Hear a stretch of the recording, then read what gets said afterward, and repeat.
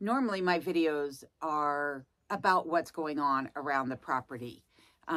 Or I'll do a scenic drive video like I did, recently on my drive down to Valdez, or maybe I'll do a cooking video. But today, by special request, I'm just going to have a conversation with you, and this video is going to be a Q&A. I'm going to answer a bunch of questions that have come in recently in the comments, and I figure this is a good way to get back to everybody, considering that I haven't had a chance to answer comments.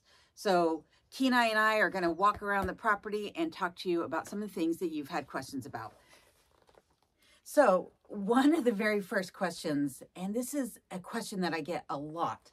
This question actually came from Suzanne, and Suzanne asks why I don't share what my first name is. She says she understands not sharing the last name, but she is curious as to why I don't share my first name.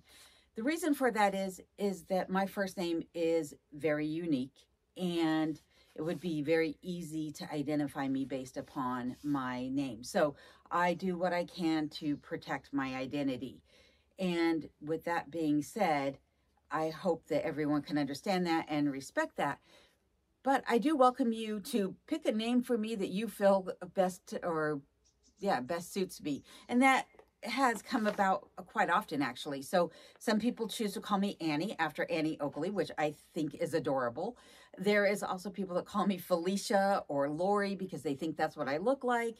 Or there are people that call me Sister Ironside or Boo. Whatever you choose, it doesn't really matter to me. I think it's actually kind of cute that people come up with their own names for me. But let's jump right into some of the other questions. I do want to say that if I'm unable to pronounce your channel name, or I think that I'm going to do it injustice, I'll just post it up on the screen. But I will try to pronounce those that I can. Sometimes I struggle with pronunciations when things are spelled a little off of normality. So the first one comes from Koali 2011, and the question is it a challenge to keep your garden watered, or is there enough precipitation to cover that? There's actually not enough precipitation in this area of Alaska, at least this summer, to cover my garden. We've had more fire bans in this area due to how dry it's been this summer than we've actually had rain. I can count the number of rain days on one hand, and they have been very sparse at that, other than the day that I went down to Valdez. So the other question came from Linda, and Linda asked, what is this big white tank in the garden area? This big white tank actually is a tank used to haul water. So as you can see by this indentation down here, it's meant to slide into a pickup truck. I don't have a pickup truck, and so this really isn't useful for me at the moment. And so I have asked my neighbors to help me, because they have a way of hauling large amounts of water, if they would help fill this, and then I'll be using that to water my garden. But in the meantime, I'm just using my 5-gallon jerry cans that I fill up at the local well, and that's how I water my garden with. And then there have been those of you that have asked, how is the garden doing? Well, let me turn the camera around and I'll show you exactly how the garden is faring. Well, you can see behind me that everything is growing in lush and tall, but the issue with it is that, now this is mustard, so I expect this to go to seed, but everything else is going to seed also. I don't know if you can see this right here, but this is actually a cabbage, and it is gone to seed as well. Bolted, if you will. Sorry, my brain went on a fritz there. I couldn't remember the word. But yes, the cabbages have bolted. The radishes have all bolted. This is daikon right here, and it is bolted. The peas are just now starting to flower, which means that I should be getting some pea pods here soon, which will be nice. The potatoes are doing great. Carrots and squash are coming in nicely.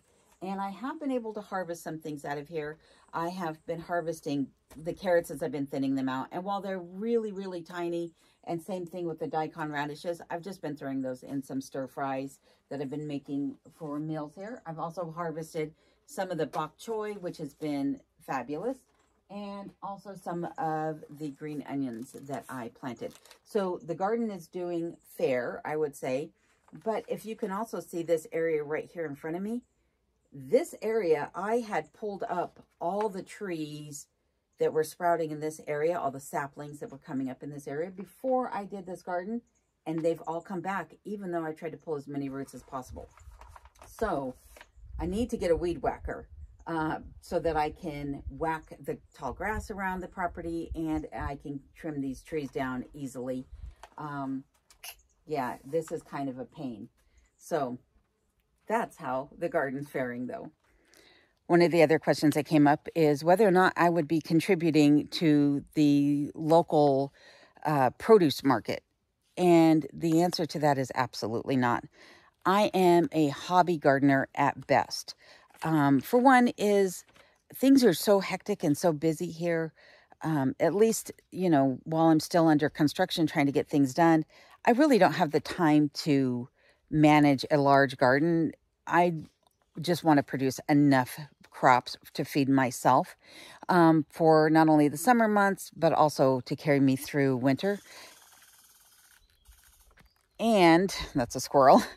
One other thing is that there is a large amount of wildlife here that could jeopardize my garden plans, which is one of the reasons why I cleared all this property back here so that I could put in a fence to protect myself from dangerous wildlife. So that is also to keep the wildlife out of the garden, but I'm not gardening that entire area. That entire area is not going to be taken up by crops. Most of that area is going to be taken up by open space and a place for Kenai and any future dogs to be able to run. So that's what the plan is there.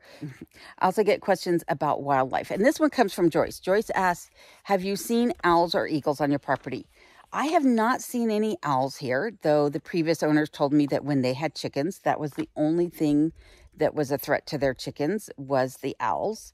But I did have eagles that were living that had a nest somewhere over here last summer. I would see them periodically. But where I live is not really conducive to eagles.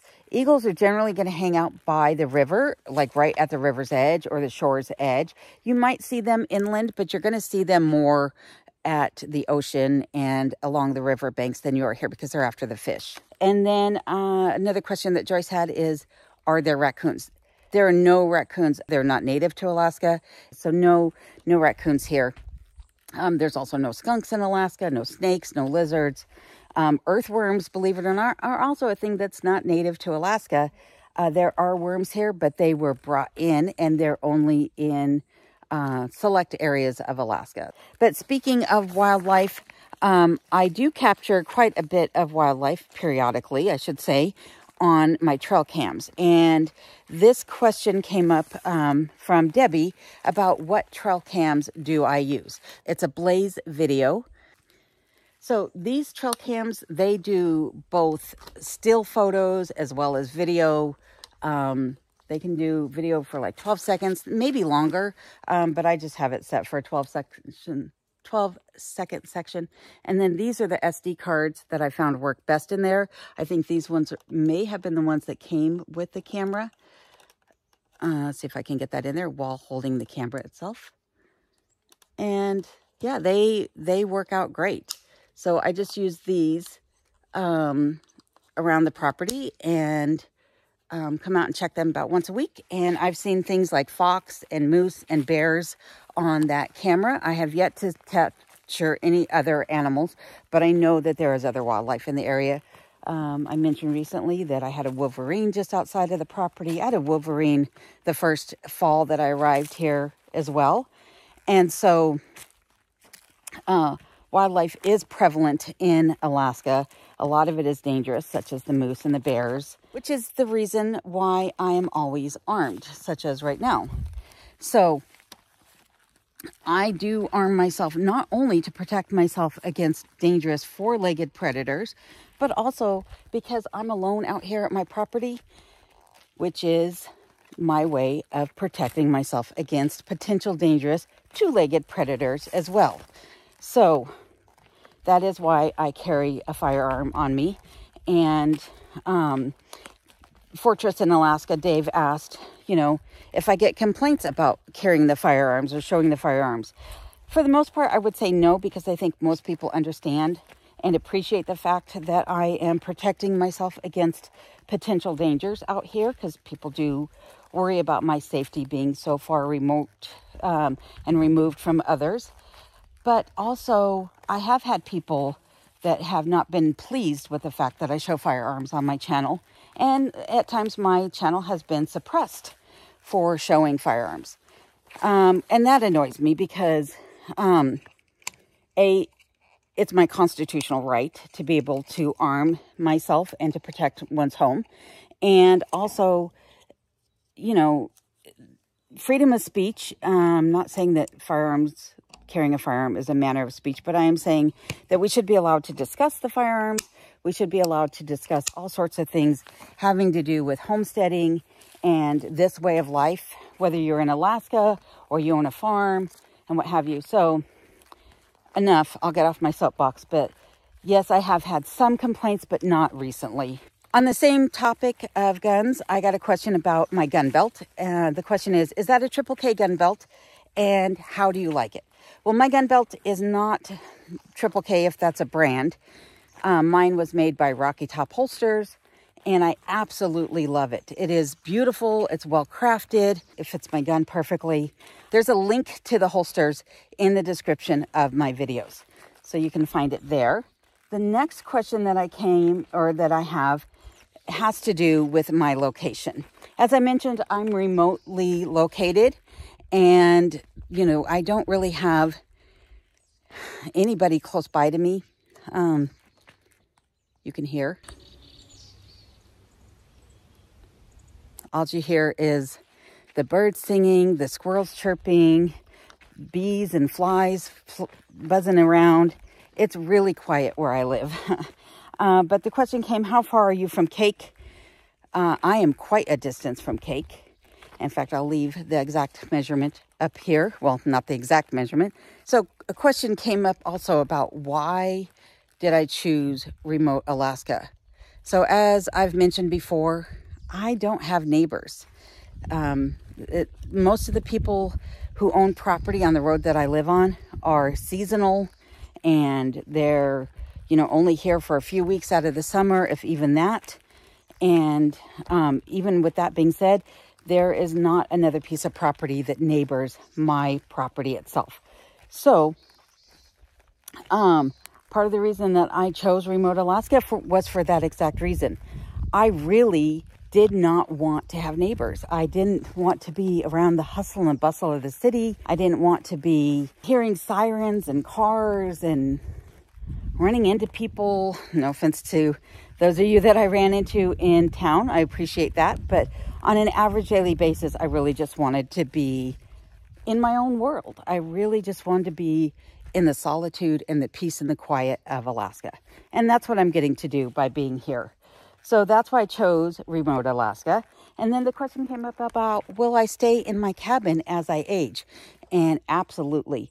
My plan is to live out my days in this cabin and to pass in this cabin. I really have no intentions of going into hospice, a nursing home, going back to the lower 48, or moving closer to facilities such as hospitals and doctors. I'm a stubborn person when it comes to that. I really don't like going to the doctor.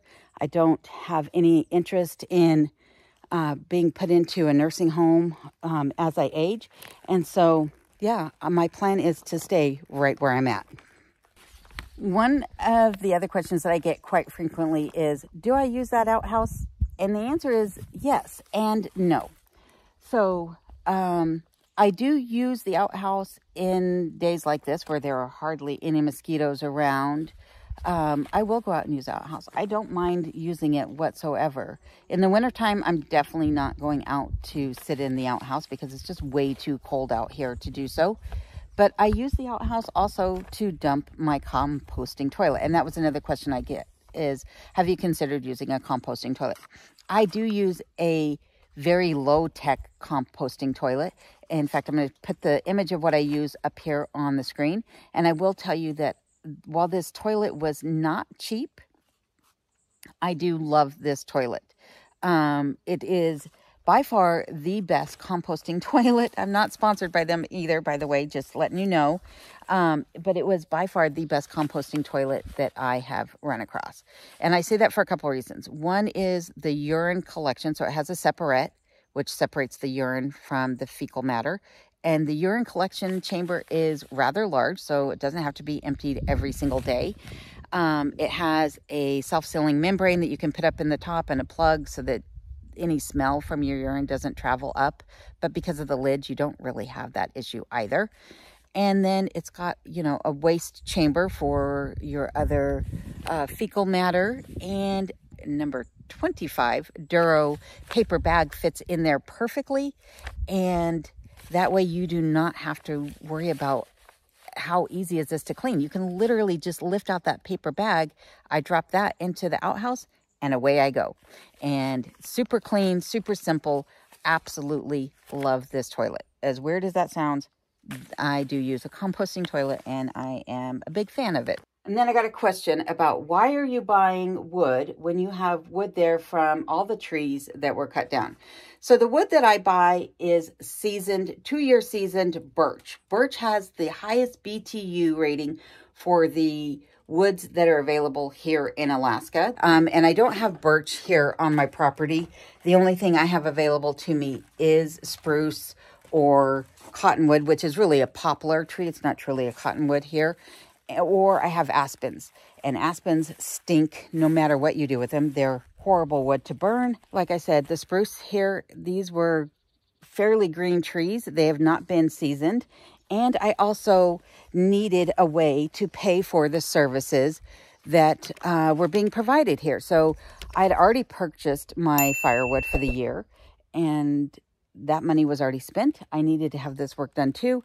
And I was able to barter with my contractor, trade firewood for his help on getting things done around the property. So that's the reason why I bought wood as opposed to using the trees that I have here on my property. So the question also came up about what is my plans to do with this leveled out area in front of the cabin. Well, this area is just going to be a parking and drive pad for a couple of reasons. One is I had mentioned in several videos that I do use oil. I'm going to point to the old oil tank, which is still standing right there over my shoulder. I use oil to heat my cabin, to supplement the wood heat for my cabin. And when the oil tankers come in, they have not been able to turn around and get out of here in the wintertime, especially because there's been this big garden area right here where the bulldozer is currently sitting. There has been a big garden area there, big trees that prevented them from turning around. And therefore, they have refused to actually deliver oil to me other than once a year. And the tank that I just showed you was 300 gallons. I just did put in a 500-gallon tank, so that'll get me a little further into the season. But should I need to get an oil delivery or some other large delivery here, I need a way for those trucks to be able to exit the property. So all of this is going to be leveled out and become just a big drive pad. This will also allow me to have a helicopter landing pad should there be an emergency. There are 2 helicopter services that I don't know that they actually will fly out to your location, but if ever needed, that is a possibility. And then got a question about what is the name of the door braces that Marmy sent me. I will leave a link to those in the description of this video, but they are just security door braces. They're basically a U-shaped brace that you put on either side of the door, and then you put a 2x4 in the braces that runs across the door, and it prevents the door from being forced open easily. So that's what those are, but I will leave a link to them below for you so you can find them yourselves. And let's see here. Timothy asked about what about having a lookout tower? A small shack that has 3 flights of stairs, about 24 feet at the 3rd level, so you can watch for wild animals. 24 feet should give you about 7-mile radius line of sight. Well, I will be putting a balcony on the back of the cabin, and that will give me line of sight well over the treetops. I had kind of thought about a tower at one point, but also no. because of the fact that I'll be doing the balcony, and also because with the way the fence is going up, it's going to be a rather tall fence. It's going to be electrified. I felt it seemed a bit like a guard tower in a prison. So to avoid that feeling, I'm not going to be putting up a tower, but I do think it's a great idea. One other question that I got was regarding what the employment opportunities are here in Alaska. And they're fantastic, especially if you have skills that can lend themselves to teaching, construction, or medical. Those jobs are always available here in Alaska, and depending upon the area in which you're moving to, can be quite lucrative for you. Now, with that being said, you know, you might find that you're working in a remote village, or you might find that you're working in extreme conditions. So keep that in mind. But there are other things like, you know, if you're a boiler tech, boiler techs are highly needed up in Alaska, and you can make a lot of money doing that. So that's, you know, something else to keep in mind. But yeah, there's a good job market here for sure, depending upon your field of expertise and what you're looking for. Speaking of work, people have asked, what am I doing for work right now? Well, YouTube is what I'm doing for work right now. And I should be doing more than I am. And I know that. But at the same point, I am trying to refurbish an old cabin. I am also trying to live my life. So for the last, I don't know, 20 some years, I have worked 60 hours a week or greater. And right now I'm kind of enjoying myself, but I am also doing YouTube full time. And yes, I do love it. And I love each and every one of you. I love these questions, and I plan on doing more of these Q&As, especially before winter sets in and I go back to possibly doing live streams. But I want to thank you for submitting your questions. I want to thank you for your patience with me, and I want to thank you for watching today's video. And for those of you that have subscribed, thank you for your subscriptions, and thank you for all my members as well. With that being said, I'm signing off for today. I'll see you again next week. Please take care and stay safe.